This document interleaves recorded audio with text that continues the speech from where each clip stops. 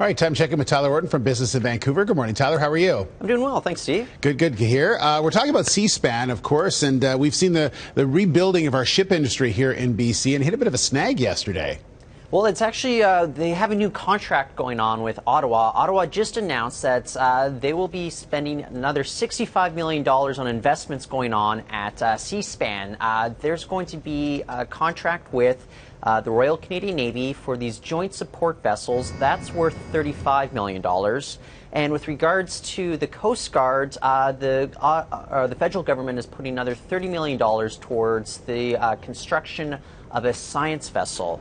So this is all part of the national shipbuilding strategy that the former Conservative government put into place. The goal here is to spend about $2 billion over the course of 30 years. Now, the government is saying right now this will generate about 15,000 jobs. This is across all of Canada, not just Vancouver specifically.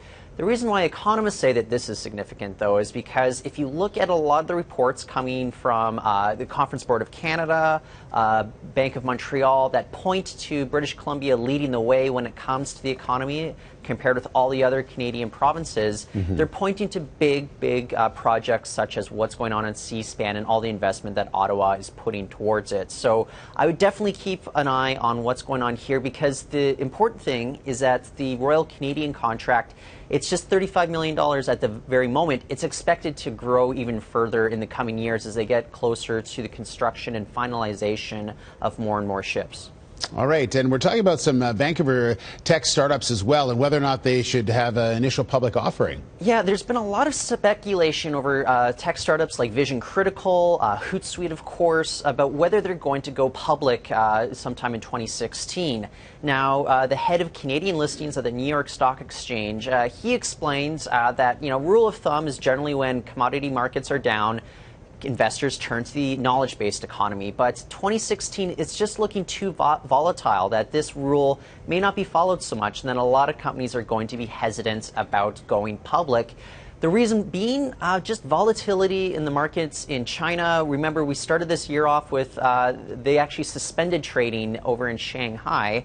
There's also concerns about the uncertainty over oil prices. Even yesterday, we saw a big dip in the price of oil because of Iran not wanting to commit to any sort of cut in production. This is just creating too much uncertainty among investors when it comes to the resource-based economy. They're not even willing right now to even look and invest more in, say, tech startups, which is kind of surprising, but I would not expect to see any big announcements coming this year.